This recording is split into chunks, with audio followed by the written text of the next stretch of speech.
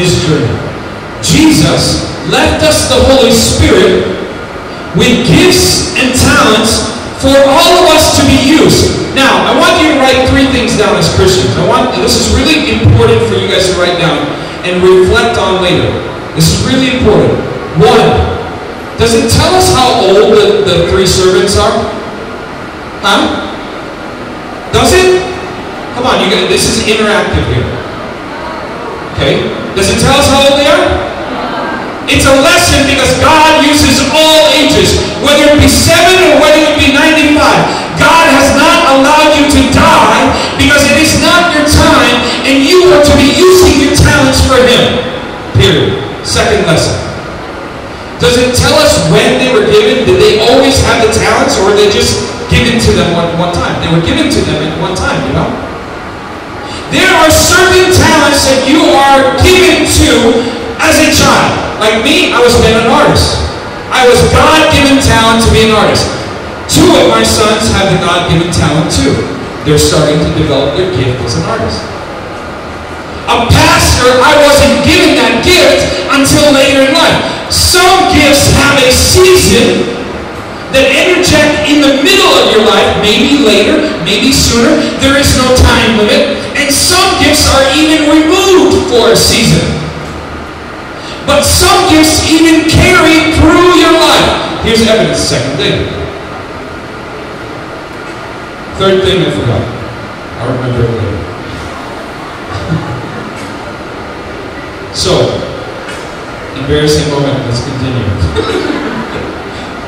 Then he went on his journey. Jesus left the earth, left us with the Holy Spirit in our gifts. You can read those in Ephesians and Corinthians.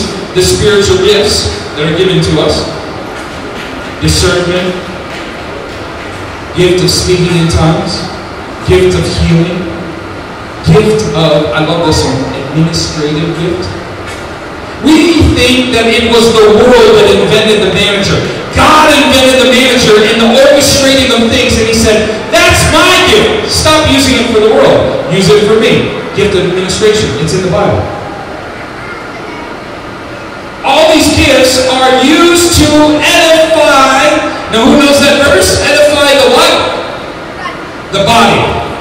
The body of Christ. The church. In other words, God gave us gifts to glorify each other in reflection to God. So, when Jesus left, He went on His journey. And then in verse 16, then the man that received the first 5 talents, he went at what? Huh? Wow. Went at once. In other words, he wasn't a Filipino. What's your name? What's your name na ugman na lang lakaw kay sista sa ko kay medyo bagong tao basta matiang ko. Huh? You know all the funny excuses that Filipino use. Mama mo na ipakyaw kung napakyaw ka na lakaw na yung kodilso. You know? See, he went at once because there's an urgency that when God gives you a talent, He doesn't let you sit on it. A lot of Christians come to church and they've been sitting on their talent for years after years after years after years after years, and they're sitting there, I'm just waiting for God to call me. Just waiting. And God's telling him, listen, I gave you a talent, start using it. This man that received his 5 talents, he at once, right away, maybe the master hasn't even left yet, he at once put his money to work. Circle work with me. See, if I put 50,000 pesos on a table, and I said, you stay right there, I'm going to go to work. When I come back, you make 75,000, okay? And I go to work, and I come back from work, and I'm like, what? There's 48,000. Di ko. See, money doesn't grow Diba? But let's refer it to our godly talents. God says, if you use the talent that I gave you right now at once, I will grow it. I will bless it. I will give you more talents. Who has sat in church? Now, I don't want you to be ashamed. Who has sat in church and looked at other people and said, man, why are they so talented? They can sing, they can teach, they can do this. Wow, they're so good. Have you ever been envious of other people? Talent-wise? Not in a bad way, but you're just like, wow, how do they have so much talent? Let me tell you something. It's right here. Right here. You ready?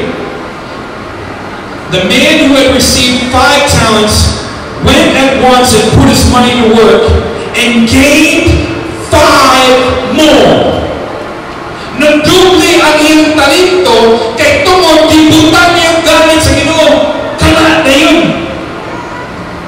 He doubled his talent because he took it and he used it right away. You know why there are a lot of people with a lot of gifts and a lot of talents? It's not just because of their ability. It's because they put it to work. And God said, man, that's a good steward right there. I'm going to appoint him with more.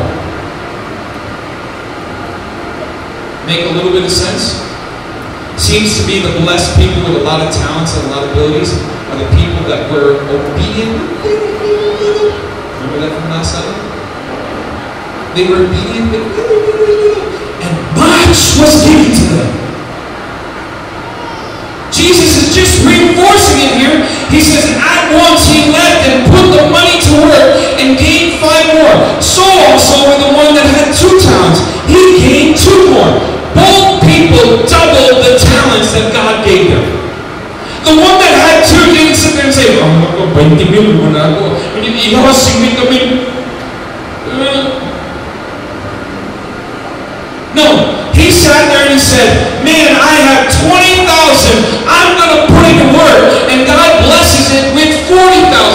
Let's put it into terms. He had 2 talents and abilities. One was washing a car. He's a real clean person. And he said, okay, God, I'll just clean the church. That's my talent. That's my ability. I like to clean. I'm a real clean person. I don't mind it. And his other talent was treating people with compassion. And he just walked around, hey, God bless you. How can I pray for you? You know, I'm really concerned for you. God says, man, look at my servant. He is so good with those 2 talents. Let me bless him with 2 more. You know what's the funny thing about it? He didn't complain that he only had 2, and now that he was blessed, he's almost at the same as the guy that had 5. Isn't that crazy? That's how God works. He says, you got to use the talents that I gave you. If you're not using them for me, then you're using them for yourself. Remember last week, there's only 2 ways. It's for God, it's for yourself. Remember, as a tenant, as a disciple, or as a worker, let me tell you about your talents. You're only using them for God, or you're using them for yourself. Let's re-emphasize what they're talking about.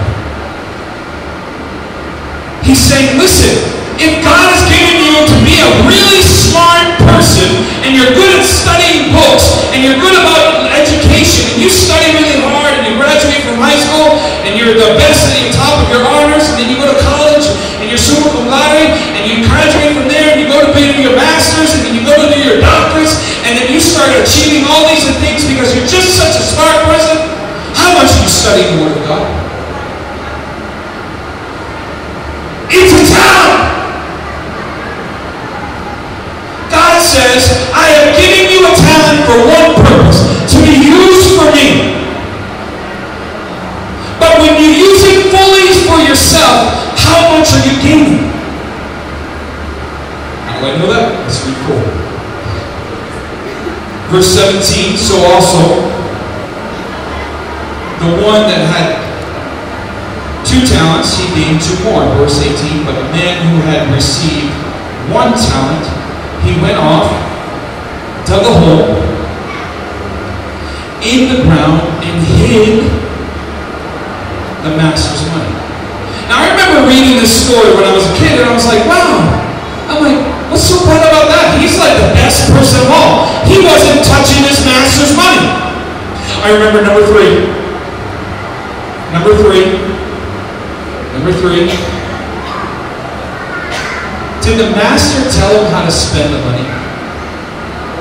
Did the master say, hey, I want you to go and invest in a McDonald's, and when you get the McDonald's, here's how you're running, and here's how you're going to be successful?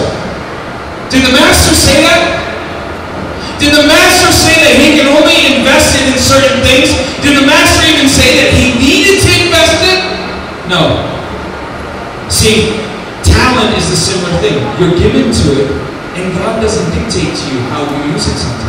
He says you have to use it with free will to my glory. Wherever I put you. See, sometimes as Christians, we walk around and we say, I need to be called first before I use my talent.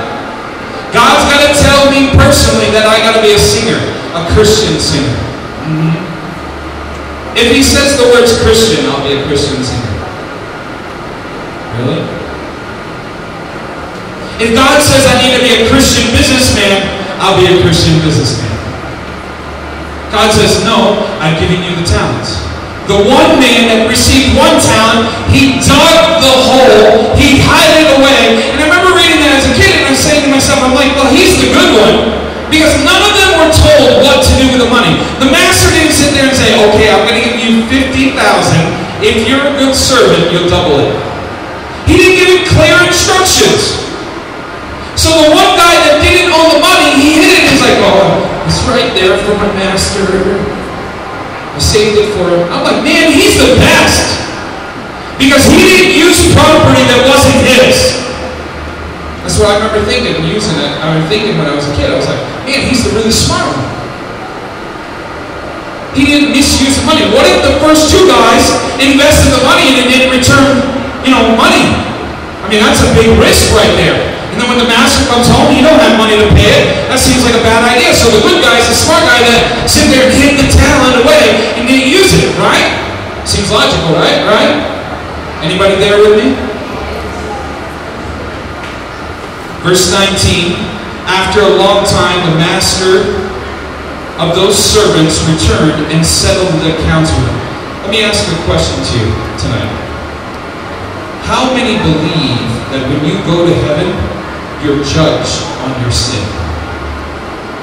Sounded pretty trick question. It's okay. How many believe that when you go to heaven, you're judged on your sin? Wrong.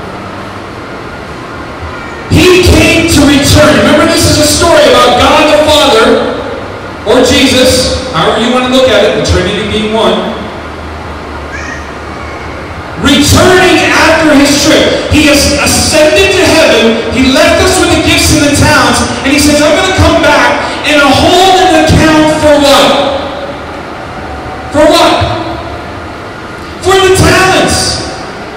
He says, I'm going to hold you accountable for the talents and what you did. He came back to settle that. Judgment Day is not about judging your sin.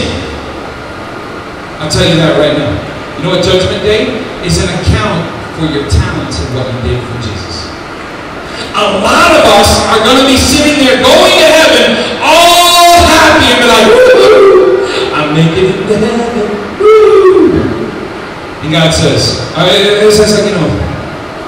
know I've done a lot of things wrong. I just know you've forgiven me. God's like, what are you talking about? I'm not here to judge your sin. I'm here to judge the talents that I gave you and what you used for me and what you used for yourself. A lot of people are going to be standing like, snap! I'm wrong. See, because when you go back to that analogy about your education, about your career, about being a really good study person, and you use none of it for God, God's going to say, I gave you a talent to be able to read books and understand it and comprehend it and retain the information and be able to speak it back out. It wasn't for you to become a doctor. It was for you to read the Word of God, retain it, memorize it, and speak it again. Oh, snap. I didn't make you a successful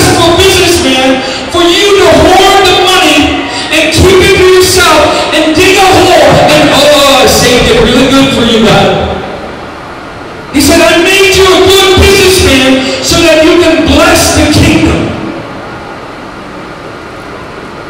I didn't make you a great artist or a great graphics person or a great engineer for you to design the most technological building. And when it comes to making a church, you're like, cocoa wood. We'll just use Lansang, number 6 Kang Barato Place. Corrugated metal. Ay, ito mga ha? Katong Barato. Because this is provincial church. See, some of us are blessed with an ability, but we don't use it for God. And if we do use that ability for God, it's really, really little. And God says, show me what you do with really, really little. And I'll bless you with very much. No wonder why people are walking around with the favor of God, because they're fearful of not using the talents for God. Fearful. Some of you have been given a compassionate heart. You know, there's other people that make fun of those people with compassionate heart. Like Joel Osteen. Jesus loves you. Yes, he does. They got a gift of compassionate heart. And they have to use it for God's glory. Going back to the master comes back to settle the accounts with them. Verse 20, the man who had received the 5 talents brought the other 5. Master, he said, you've entrusted me with 5 talents. See, I've gained 10. Jesus has entrusted you with the talents. He's expecting you to return with the gain that you used with your talents. The man that had 2 talents, he said, I love this. Oh wait, I gotta read the remainder of that. In verse 21, the master replied and he said, well done, good and faithful servant. The same words that Jesus is going to utter when we get into heaven, just in case you didn't think the parallel was similar between the Christian being the servant and the master being Jesus. When you go into heaven, Jesus is going to say, well done, my good and faithful servant. He says this to the servant. He says, good job. That's awesome. You are always a good servant. And then something happens here that I've never read. I'm going to read before just a little bit here. You have been faithful with many little things. I will put you in charge of many things. And then all of a sudden something happens here that I never read and I never really understood. Because I'm going to make a confession to you. You know when I was a kid? Just confession. It's already done with. I don't deal with it anymore. I was just a kid. You know, kid. Hey, don't judge me. Okay? When I was a kid, I didn't want to go to heaven. You want to know why I didn't want to go to heaven? Because I'm like, man, it's going to be so boring. I'm like, it's only one city, and the city's not that big, and if you've seen the whole city, it's like, what else are you going to do? And there are no bowling alleys, and there are no cinemas, and there are no video games, and every day you got to go to church listening to Jesus preach a sermon all day long for eternity. That don't sound like fun to me. I'm not sure if I want to go. Now, confession, not anymore.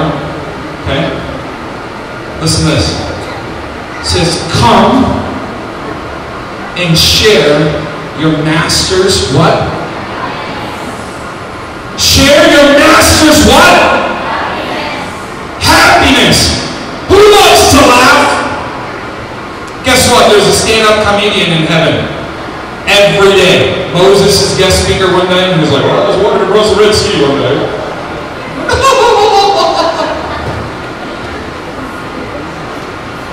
See, here's the cool part if you understand this. God has made each one of you unique. He knows where your humor lies. He knows what gives you joy. He knows what gives you happiness. And he says, heaven is beyond that happiness. See, our God is focused on joy. and share that happiness with them. As soon as I read that, I'm like, thank God I made the right decision. Whew. I'm in all the happiness. Then I love this. The second guy is just like a kid. Watch this. Verse 22, the man of the 2 talents with the 2 talents came. Master, he said, you entrusted me with 2. See? It's like this. An older brother does something right. He goes to mom and dad are like, man, you did such a good job. Here's a candy bar. And the little brother saw that he did the same thing as the older brother. What is the younger brother doing? He's going to mom. He's like, Mom, I did it too. See, this is what the guy with the 2 talents, he's like, see, I did it too. I had 2 and I made 4. See? But what you didn't see about this is joy. He's so happy to show Jesus what he did, even with just 2. See, when God made you to have the ability of just 2, the count of your joy is at 2. You're just as blissful as the guy that has 100 talents. Because God says, I know your ability, and I made you just desire 2. And when you complete those 2, you are over an abundance where your cup overflows with joy. Because you feel fulfilled. It's like this funny joy that like, you're just happy about everything. You do something good and you give away 100 pesos to a complete stranger, you're walking like, people are like, oh my gosh, she's crazy.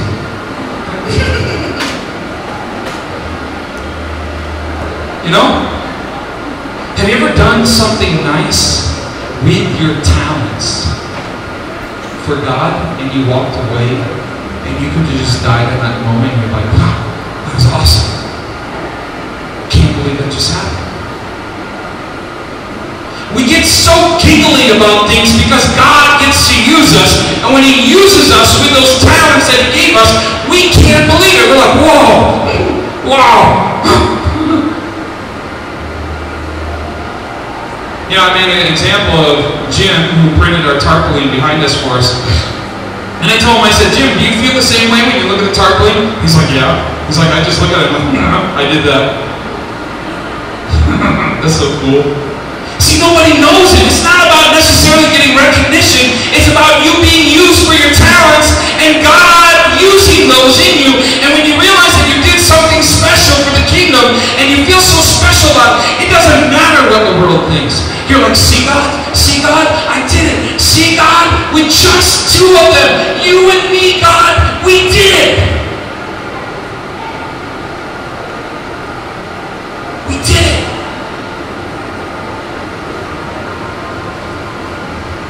In verse 23, the master replied, well done, thy good and faithful